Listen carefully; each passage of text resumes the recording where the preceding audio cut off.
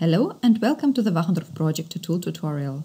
Today we will learn how to create a new project and how to download it to the unit. Please first open your Projektor tool. To create a new project, use first button in icon menu. You will see the new dialog.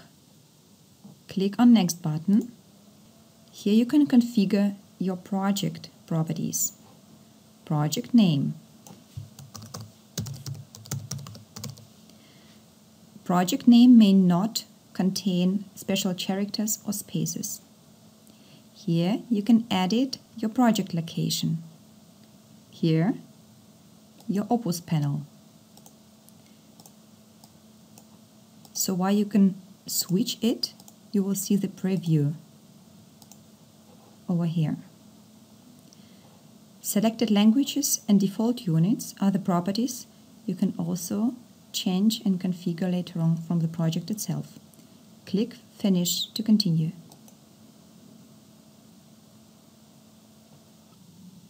Now your project is ready and you see the project structure in your project tree on the left side. Your project contains pages with one default page, alarms, communication with variable view, and virtual keyboards with numeric and literal keyboards you can use for your project. To open your page, please double-click on it. Here you will see the preview where you can create your visualization. You can drag and drop the object of your object palette to the frame and then configure them. The first object you will always use will be the frame.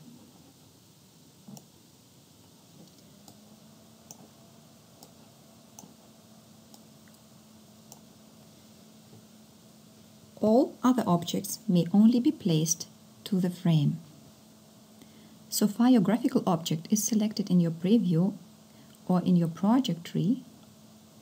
You will see its properties and events on your right side. Here you can configure them.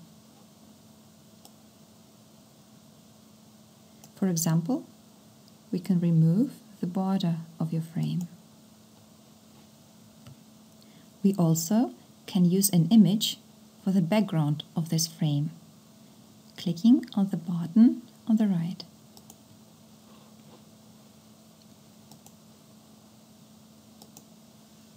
You can use different image formats for your image, such as JPEG, BMP, GIF, TIFF, PNG. But internally, all your pictures will be converted to PNGs. Now you see a frame with a nice background image. Let us first save our project using this button in icon menu.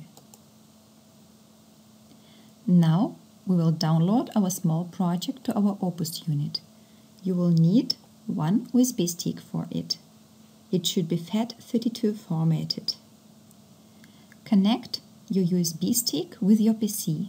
Then select your project name in your project tree and use this icon in icon menu.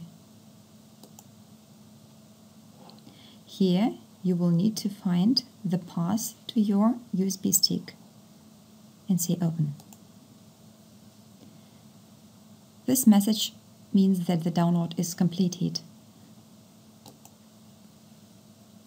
Now please unplug your USB stick from your PC and plug it to the USB port of your device.